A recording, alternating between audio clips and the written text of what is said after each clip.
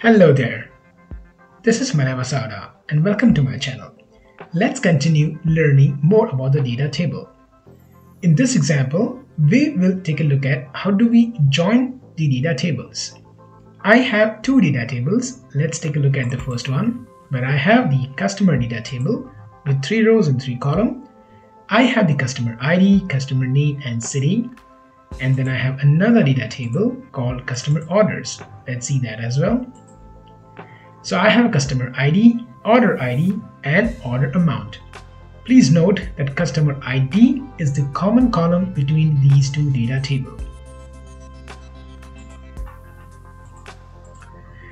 Now let's drag and join a data table. It will ask to select the first data table. So that's going to be the customer orders. The second data table, it's going to be the customers. So the first data table is going to be the customers. The second data table is going to be the customer orders. Join operations. Which join operation we would like to go with?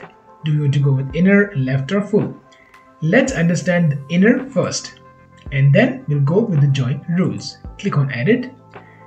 We need to go for the common column which is there in both the table and that is the customer ID. So customer ID in one data table equals to the customer ID in the second data table.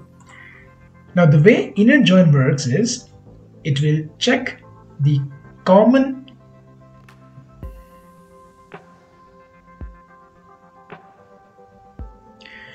The way inner join works is it will return all the rows where there is a common match in the customer ID. Okay, that's how the inner join works. Let's see this in action. Save for now, hit run. It will, and we now have the join data table. So let's click on this and you see we have 1 and 3.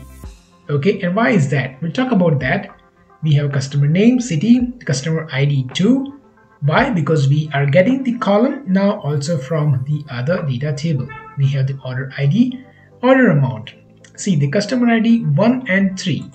Why? Because when we go to the customer, we have 1, 2 and 3. However, when we open the customer order, we have 1, 3 and 5. We don't have 2. And we don't have 5 in the first table. We don't have 2 in the second data table. That's the reason.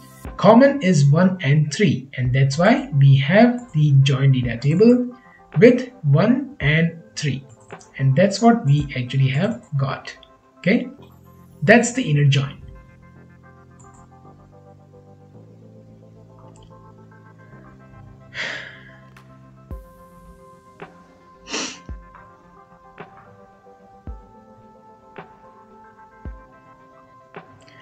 Now let us just change from inner to left.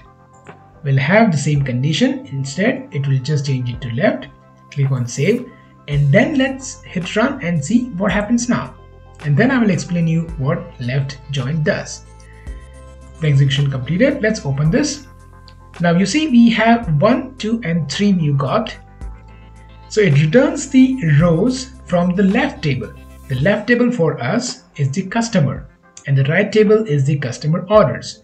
So it returns the rows from the left table, but it also adds a null values for non-matching rows from the right table. So we have 1, 2 and 3. So for 1 and 3 we know that we have a value in the customer orders.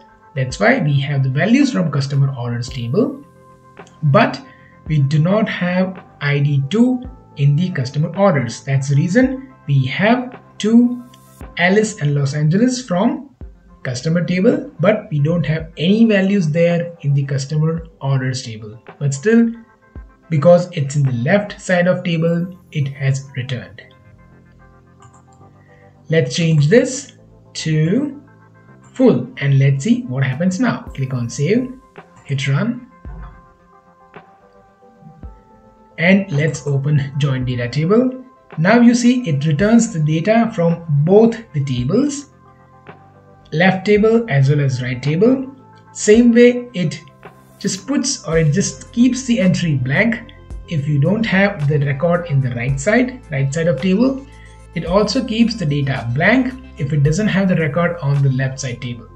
So you see, overall we have now got 4 rows, where now we have all the rows from first table as well as second table. But wherever we don't have the data in the right side of table, it shows blank. Wherever we don't have a data on the left side of a table, it keeps it blank. And that is how the full join works. So I hope this simple example helped you to understand how can you work with joining of the data tables. Thank you so much for watching the video.